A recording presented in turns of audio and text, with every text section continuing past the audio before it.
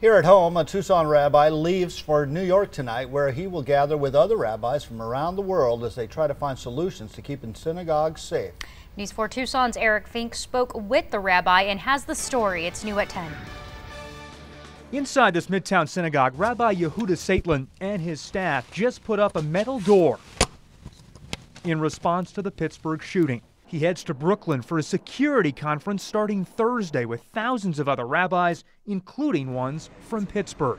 We're going to bring them a message of hope and warmth from the Tucson Jewish community and the Tucson community at large. This rabbi was inside this sanctuary on Saturday when he learned of the attack. Like a punch in the gut. Literally a punch in the gut. A punch in the gut? Punch in the gut. Because you hear of people who, on the holiest day of the week, in the holiest spot, if you will, like a synagogue, practicing their faith, not doing anything wrong, and just outright being attacked for what they stand for, what they believe in. It was really hurting.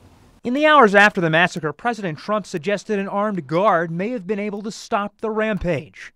It's a prospect that frightens Saitlin. Synagogue is seen as our second home. I do not want to see the day that we are required to have armed security in order to feel comfortable in our houses of prayer. And as he prepares notes, Saitlin says he keeps coming back to the same message. We have to see the entire human race as equal, that we are all one in the eyes of God. When faced with such tragedy and hate, we have to simply dial up the love, the care, the positivity.